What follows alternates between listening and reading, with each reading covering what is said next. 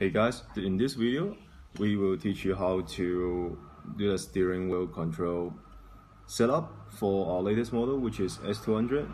When you power up the radio, the screen will be like this, and to walk you through, first you have to press the lower left button right here and get access to all the apps you can see.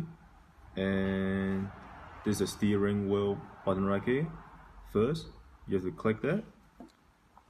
First step to set up the steering wheel button is easy. Press the button on the steering wheel, such as answer, phone call, whatever, and then press the button on the screen. So for example, I'm already pressing a steering wheel button, which is volume up. After that, I press again this button on the screen and click yes, and this will be done. And if you want to set up rest of the buttons, just do the same step and it'll be easy. Done.